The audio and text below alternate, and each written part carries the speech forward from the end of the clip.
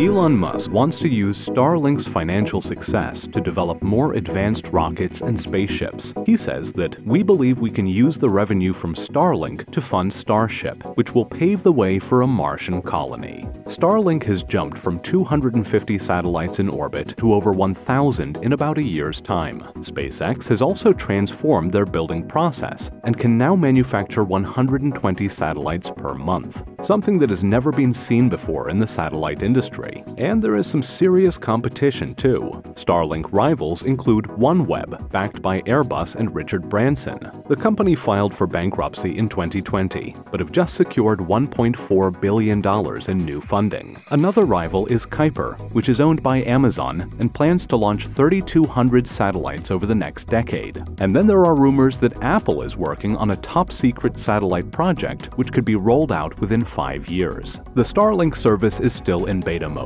In October 2020, SpaceX launched the Starlink Better Than Nothing beta trial service. It now has over 10,000 users in the US, Canada, and the UK, and will expand to Australia and New Zealand next. There are also plans for add-ons to the service, such as a 24-hour backup battery pack for emergencies, natural disasters, and blackouts. The setup cost for Starlink already includes a smart tripod that moves and tracks the satellite signals. The dish even melts any snow that gets on it. What other smart add-ons could be developed for Starlink? Once the system is fully operational, Musk expects Starlink to generate $30 to $50 billion in annual revenue. Musk anticipates reaching this goal by 2025, when the service has reached 40 million subscribers. By 2025, Musk also plans for Starlink to generate 10 times more revenue than SpaceX's launch business. All of these big hopes for Starlink have gotten investors asking if it could become the next Elon Musk stock. Musk has tweeted, "We will probably IPO Starlink." And it is not just Elon Musk. SpaceX's president, Gwynne Shotwell, also told investors that Starlink is the right kind of business to spin out and make public. Musk has tweeted that it will only happen several years in the future when revenue growth is smooth and predictable. This is because the public market does not like erratic cash flow. Elon Musk has repeated the intention of making Starlink its own stock and listed company, but he has also made it clear that the company's #1 priority is to launch enough satellites to provide global internet coverage. This is something that takes a lot of time and money before seeing a return, something which markets and investors do not like. To make Starlink work, Musk has estimated costs of around $10 billion.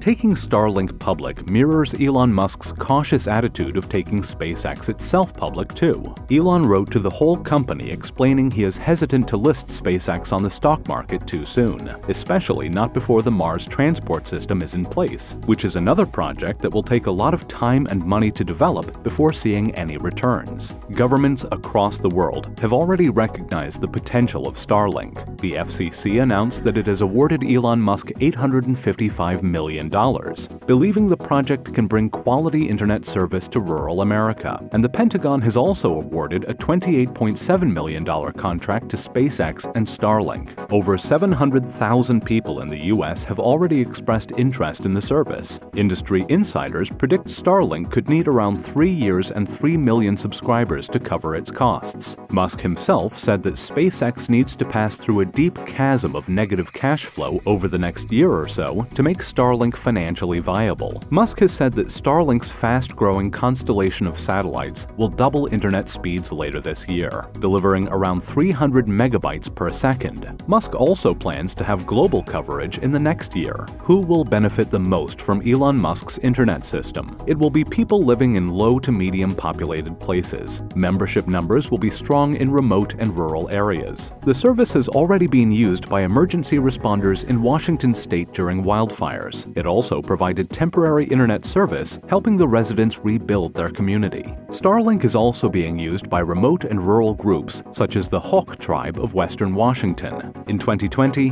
Starlinks were installed at the tribe's administrative center and at 20 private homes, giving residents of the tribe a fast and reliable internet service. Starlink has also been granted a license to operate in Canada, where around 40% of the population live in rural areas without access to high-speed internet. And this same constellation internet system can be used to create a communications network for Mars, for when Elon Musk begins building the Martian colony. He has said that only a few satellites, around 4 to 7, will be needed, as the base will be located in mostly one area, making Starlink another part of his grand venture to colonize Mars. On the next episode of the Grand Venture Society, we take a look inside the Starship factory and see how the spacecraft is being made. Hit the subscribe and thumbs up buttons to not miss a video.